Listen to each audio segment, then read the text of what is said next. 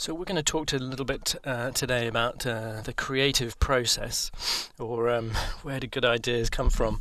And the reason we're talking about this is because we're going to get into the question of how to create great characters in animation. And obviously you cannot create a great character without starting with a great idea.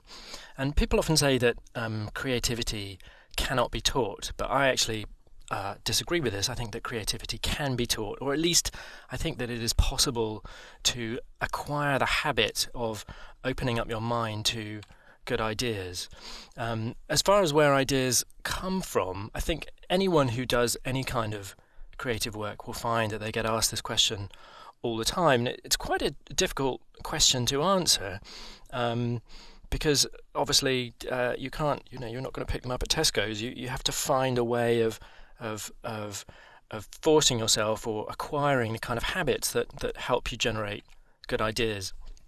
This is Orhan Pamuk, who is a Nobel Prize-winning novelist, and he says that inspiration is the act of drawing the chair up to the writing table. And of course what he's saying is that at its most basic, doing any kind of creative work is obviously the most important thing is actually just to begin it.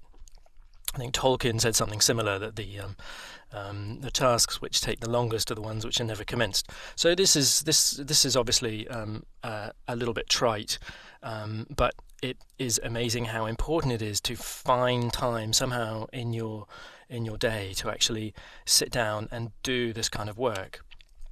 The reason I've got Virginia Woolf up here is because obviously before women were emancipated towards the end of the 19th and the beginning of the 20th century, women didn't have a chance to write or create or paint or whatever. And so the answer to the question why are there no great female painters in the 16th century is that women simply didn't have the opportunities. Now we do have the opportunities. We've fixed this, but we still everyone struggles with finding the time to sit down and do creative work. I was quite lucky. I grew up in a very creative environment. My father had his own animation studio in Soho Square. That's him on the left. That's not me in the middle. I don't know who that kid is, actually. Standing behind him is Grim Natwick.